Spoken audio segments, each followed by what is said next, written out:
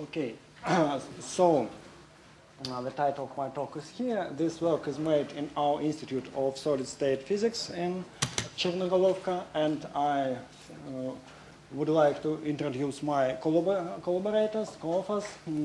The samples we prepare in group of Axel Lorke in Duisburg, and high-quality wafers we obtain from group of Lucia Sorba from Trieste and Pisa.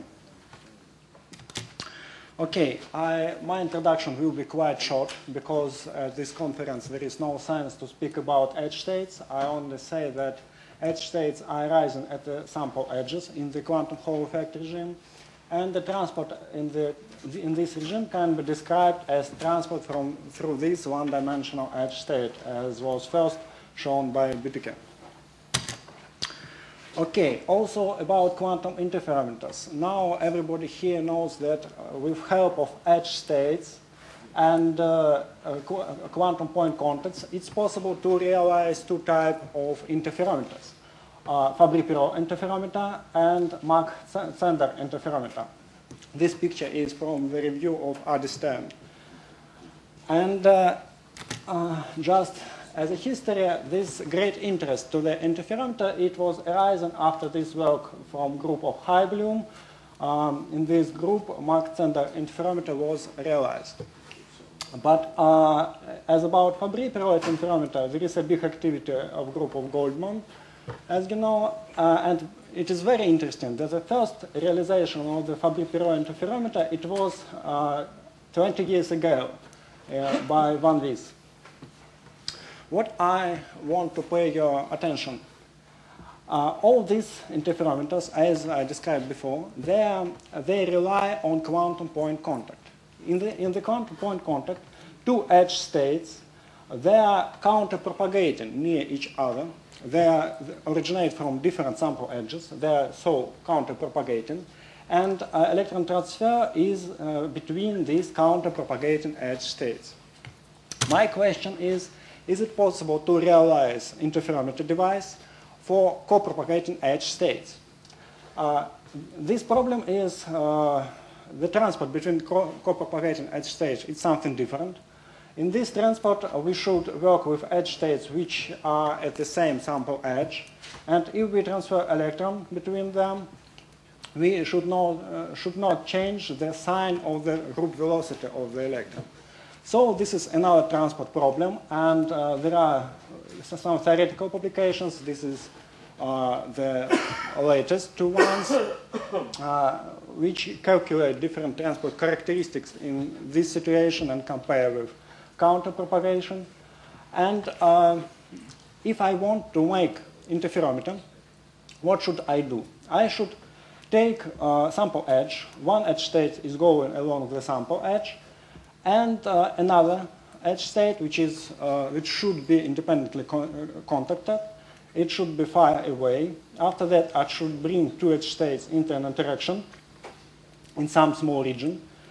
Also, they should be disconnected after that, and should be another region of the interaction.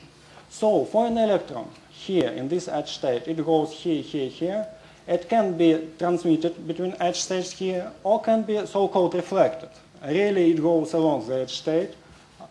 And the same in this situation. Electron can be transmitted here or reflected. So there are two trajectories for one electron, this trajectory and go to the contact, or this trajectory and go to the contact. And if I change the flux quantum through the effective area, I change the phase between these trajectories, and so I will see oscillations. This is just an idea. And this is experimental realization. I start from our quasi-carbonate geometry, which we used for many years for study transport between edge states. And idea is the following. The sample is a square form. It is macroscopic sample about 1 millimeter. Also, we have macroscopic region, etched region inside. So we have outer edge, we have inner edge, and ohmic contacts are made to both edges. Also, we use gate, this is gray, to deplete two-dimensional gas under the gate to a low filling factor. For example, in quantizing magnetic field, we can obtain filling factor 2 here, for two-dimensional electron gas, and fill factor 1 here. What is mean for edge states? Under the gate, there is one edge state which goes along the sample edge. And here there should be two edge states because of fill factor 2. It means that one edge state is going along the gate edge, and here two edge states are in connection. They run together in some distance. And these edge states originate from different contacts, so they are independently contacted, and I can apply potential imbalance to these contacts, and it means that I apply potential imbalance between these two edge states, electrochemical potential imbalance between these two edge states. This region, it is of order of several microns in the real sample, so this picture is not in scale.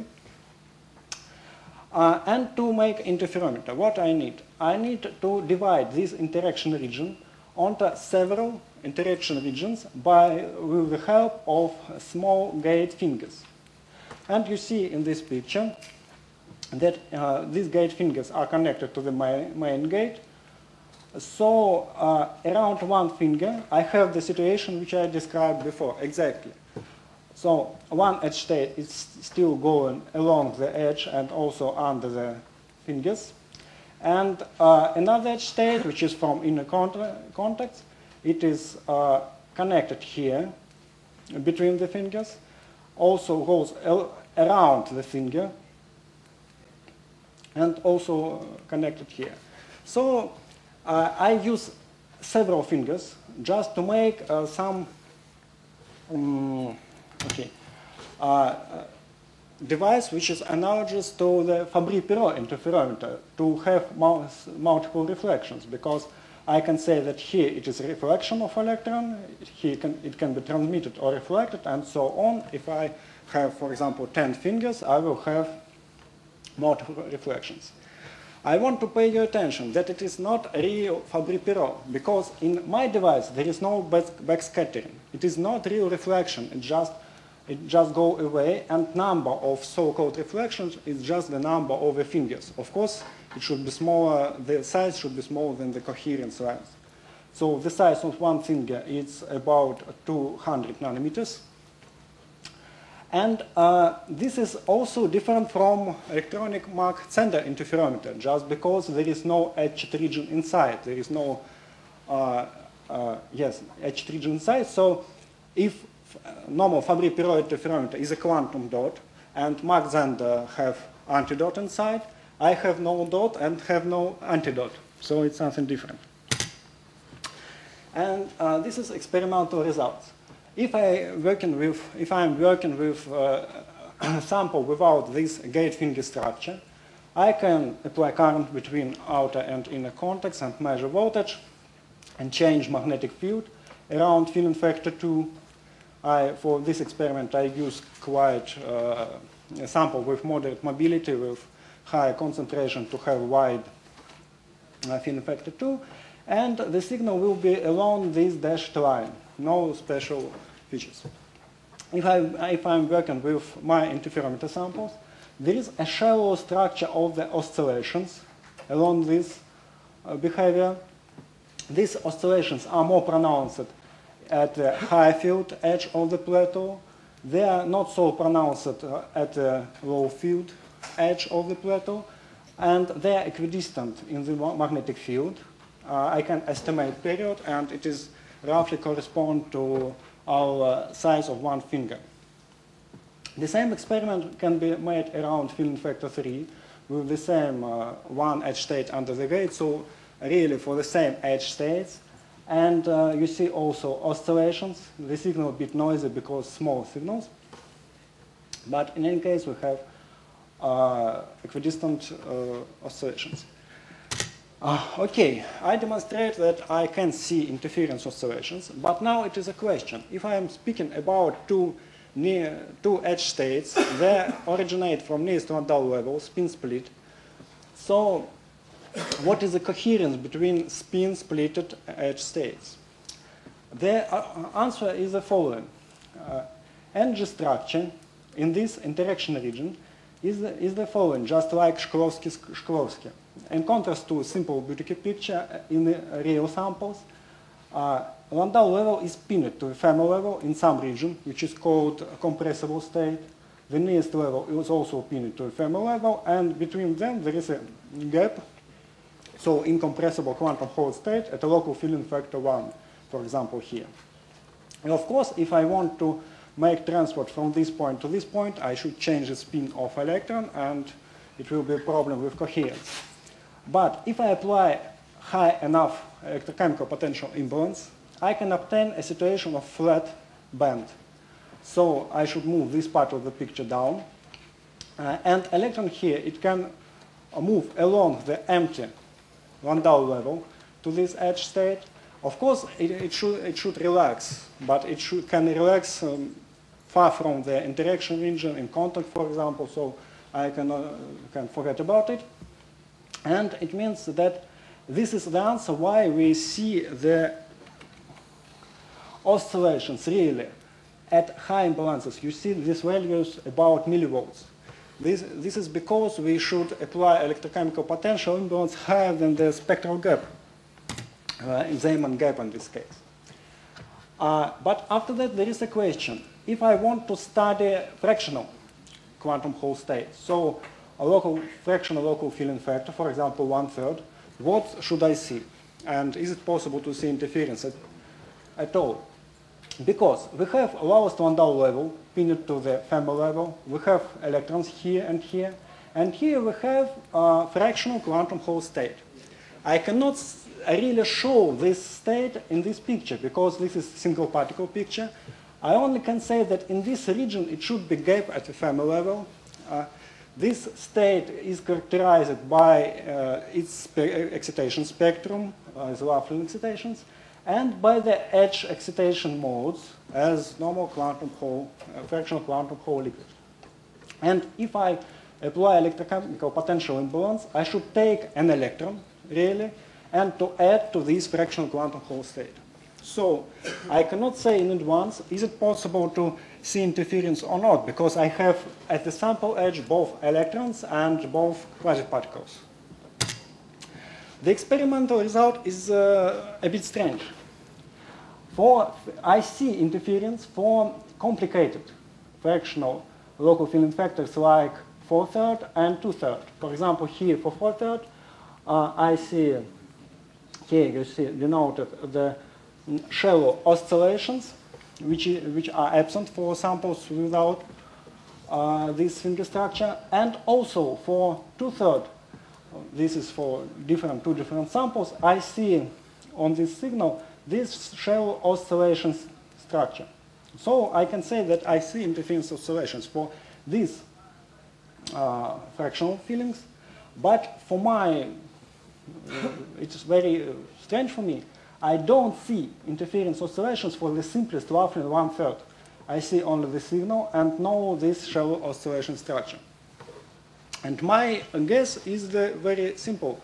I'm not sure that it's correct, but the idea is the following.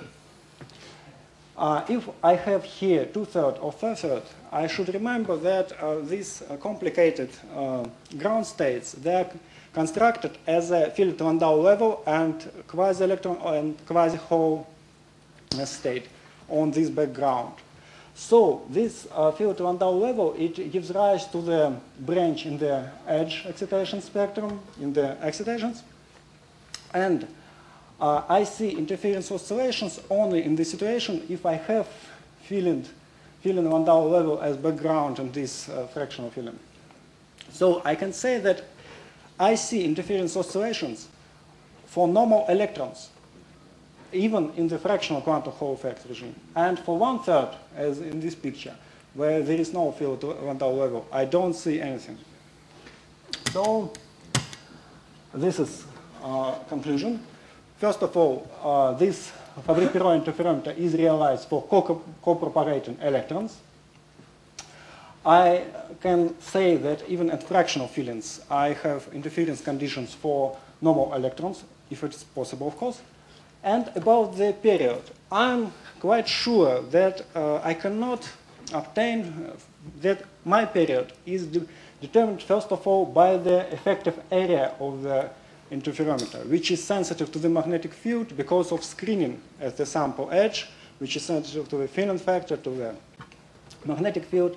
And it is not so straightforward to compare periods for fractional oscillations and integer oscillations. They are different, of course, but I think that they are determined, first of all, by the effective area of the interferometer. So that's all. Question? I may be wrong, but I think Fabry-Perot is definitely the wrong analogy. I think a more correct one is called the Lambda-Gierke interferometer, where you have periodic scatterers, but only action in one direction. And it's sort of similar to what they do with optical fibers. They put periodic planes of scatterers, and then it becomes like a one-dimensional Bragg refraction. I mean, you said yourself that the Fabry-Perot is not your analogy. Have a look at Lambda-Gierke in the classic optics. Yes, maybe you are right. So just it was first idea to realize as Fabry-Perot, but now I understand that it's really not Fabry-Perot. It's a different type. Yes. Yeah, I guess you two should have a lunch discussion.